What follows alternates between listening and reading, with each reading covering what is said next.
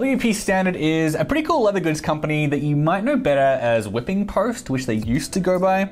And back in those days, they actually also sold like wax jackets and parkas and stuff, but they've since pared down their offerings to specialize completely in leather goods. So their offerings include totes, duffels, the rare leather backpack, if that's something you've been thinking about, dup kits, laptop sleeves, and like a bunch of other stuff. And this bag, the Vintage Messenger bag, which I've been using for a little while now, so it's broken in a bit, but it hasn't yet gotten that nice soft hand feel and patina that you'd get after like a year of use. So I guess I'm sorry I'm reviewing this while it's sort of in its transition period from going from new to old and cool, which reminds me, actually, the brand really likes talking about the way leather tells a story. Here's a clip from the only video that's actually on their website. Though so much in our culture has become disposable, once in a while you encounter something in your life that transcends being a thing and becomes a companion of sorts, a fellow traveler.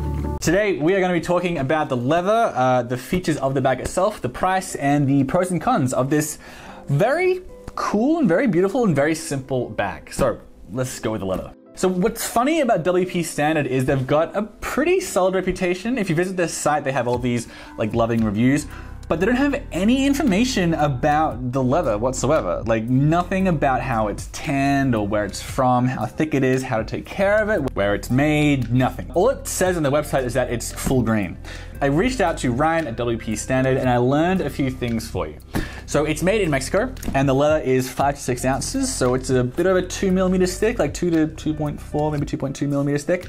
And it is from Panamericana tannery in Leon in Mexico. Leon, if you've watched my other videos on leather stuff on my channel, or even other leather bags I've done videos on, like my saddleback video, you'll know that Leon is Mexico's leather capital. Leon is where the very famous Lafargue tannery is, but Panamericana is pretty legit as well, and they make this leather, and this leather is chrome tanned with a veg finish. Once upon a time, WP Standard offered some bags that were vegetable tanned, but they changed the recipe to this because chrome tanned is more flexible and softer and retains color better than veg tanned. A lot of people like to say there are no upsides to chrome tanned, everything should be veg tanned, but those are all very real upsides to chrome tanned leather. And I guess a veg retannage, mostly with mimosa from sustainable sources in Argentina, and I'm gonna mispronounce this, quebracho, which is a very, like a true, very, very hard wood that, again, I'm probably mispronouncing. Now this vegetable retannage adds a little pigment to it, and then the hide is drum dyed to give it a nice base color. And you can even see some of the wrinkles on the hide here, on this back panel here. It's very, very subtle, but I really like that touch. This tan color is the most popular of this Vintage Messenger bag, but it also comes in brown and black. And the last thing I want to note is that this leather has a fair amount of pull up to it, meaning that it changes color when you like bend and fold it because it's imbued with like a lot of oils. But you do nonetheless want to condition this leather now and then if you want it to last as long as humanly possible, and to keep it like, you know, extra moist and so on. So after maybe a year or two, they recommend using Chamberlain's leather milk for rejuvenating this very fine, very impressive leather. Let's talk about the design and the features, what this leather has been transformed into, right? So this bag is 18.5 inches wide and 11.5 inches high and 4 inches deep. That makes for roughly 14 liters of carry space, and it weighs about 3.2 pounds. There's honestly not a lot to talk about with the features. It is an extremely plain bag, and of course, that's what draws a lot of guys into it. You've got this like stud closure on the front here with just two, lengths. So it's not easy to stuff a whole ton of stuff in the bag because like you just won't get it closed. But it does make for a really nice minimalist look to it.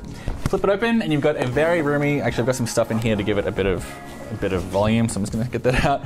Flip it open, you get a very roomy front pocket, and on the interior of the bag you get a nice big laptop sleeve with its own stud closure here to keep your laptop in place. This holds my 16-inch laptop without a problem, by the way.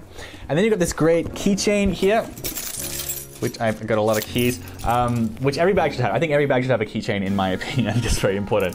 Anyway, besides that, as you can see, the interior is totally unlined. This is all like the flesh, rough outside of the leather. So it's a really nice, uncomplicated design that lets the leather speak for itself.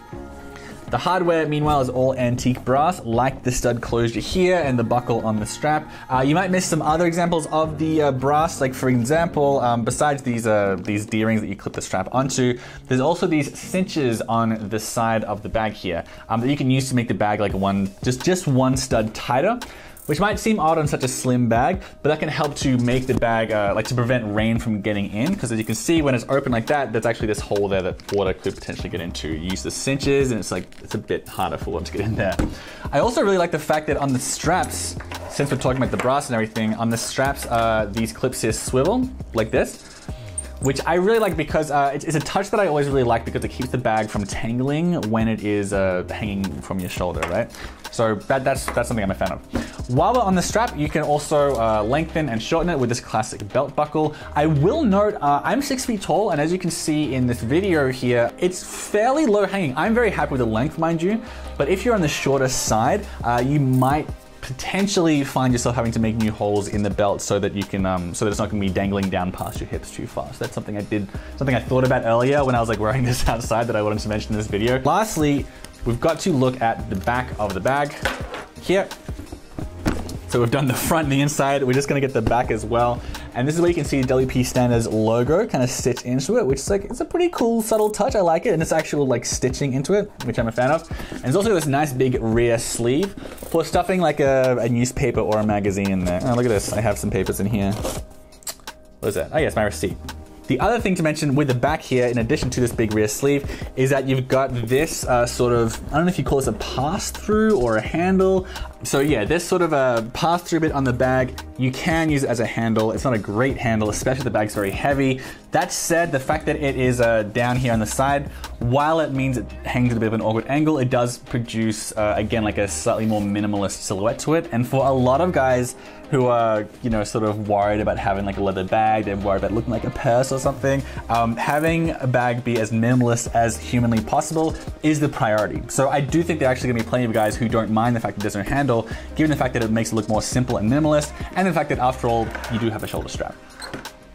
So that's everything I want to say about the design of the bag and the leather. Before that, the price is $339.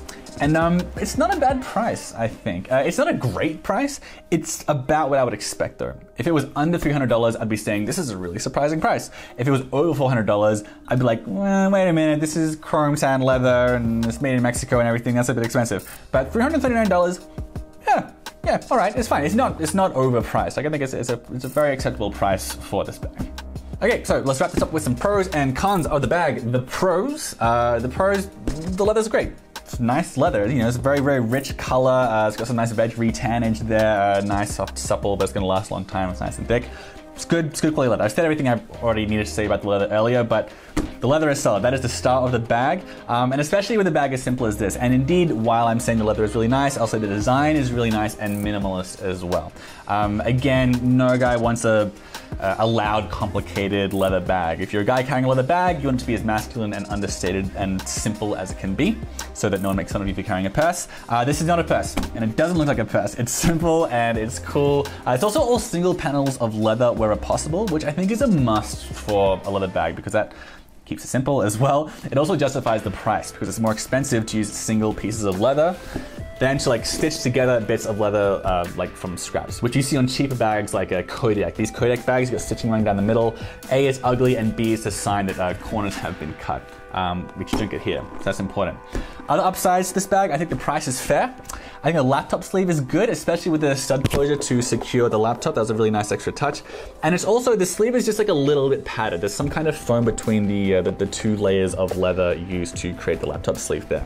There are bags out there that don't have laptop sleeves. Crevar is one that was probably the biggest downside with that bag. I really, really like Crevar's bag. It doesn't have a laptop sleeve. I mean, at least the one I looked at doesn't. They do have some. Anyway, I'm getting off track here. This bag also has a keychain. I like it. The clips for the shoulder strap swivel. I actually had this bag on a date the other day, and one of my hands was holding hers, and so when the strap twisted, I would have had to let go of her hand to adjust the bag, which wouldn't have been great, but I didn't have to because it swivels. It seems like a little touch, but I like that. So yeah, there are plenty of pros for this bag. It's a good bag. Now there are some downsides. Let's say you were on a date and you had this bag, and just hypothetically you were wearing a suit on this date and you weren't sure if you were going back to her place to watch a movie or not. So you packed like sweatpants, you know, let's say you had sweatpants and a long sleeve tee here, and also like shorts and a t-shirt as well, because you didn't know how hot her apartment was going to be or not. And then, you know, you bring a toiletries bag, like, just in case. That's not a lot of stuff to have in this bag. Right now, I can't close this, and that's really all that's in here. Just that, like sweatpants, long sleeve tee, shorts, t-shirt, and a little leather toiletries bag. It doesn't really close very easily. Now, you might be saying that's an unreasonable amount of stuff to put into this day bag, but that's not even with the laptop, right? Like, that was just, little change of clothes and toiletries bag. But let me give you another scenario, right? Let's say that you're a guy who happens to have a weird YouTube channel where you talk about boots all the time, and you've gone to a friend's house to pick up some boots. Like I did earlier today. These are these tiny little Timberlands. This friend's foot is like size 8, I think. So they're really small. With nothing else in this bag, just a couple of pairs, just like a couple of boots, I can just get it closed. But it's not easy. It is a good bag, but if you check out the base, it is 4 inches across. It's not crazy roomy. So, you know, basically that just means it's not an overnight bag. You already know that, of course. And it's fine for, like, you know, having, you know, like your laptop and maybe some lunch in there. But I'm just saying, the other bags that I've reviewed, I've been able to fit a lot more into them, you know. The other thing I want to say is that there aren't a ton of pockets for this bag. Besides the laptop sleeve, like there is this laptop sleeve in here, but there are no internal pockets in this bag at all. There's this front pocket here, yep, but there's nothing else in here if you wanted to, yeah, I don't know, store anything within the storage compartment. Also, there's not really a handle on the top of the bag either, and that, honestly, that's a bit annoying. You can hold this thing here, yeah, but it's not much of a handle, and I'd consider that a downside of this bag. So a lot of that was nitpicky, and a lot of that was valid. I'll let you decide as to what is a deal breaker for you. Those are the pros and cons of this bag. All right, that's my review of the WP Standard Vintage Messenger Bag. I really like it, I do. I know I just had a whole bunch of cons there. I try to make these videos very thorough and think of like every possible thing that someone might take issue with, even if I think it might be a bit unreasonable in some cases. Like, for instance, the fact that it's not completely rainproof, I don't think that's like a big deal at all, because you can cinch it closed, and just because you can't stand in a tropical downpour for an hour, that doesn't mean it's not a good product, right? But anyway, I mentioned the pros, I mentioned the cons. Overall, it's a good price, and the leather's really nice, and it's nice and minimalist, and pretty masculine. So yeah, it could have more features, but for the price, yeah, no, I think it's pretty good and it looks pretty cool. So let me know in the comments below what you think, and make sure you subscribe as well, because I got more leather bags and also boots, raw denim and backpacks and other kinds of heritage quality goods coming up.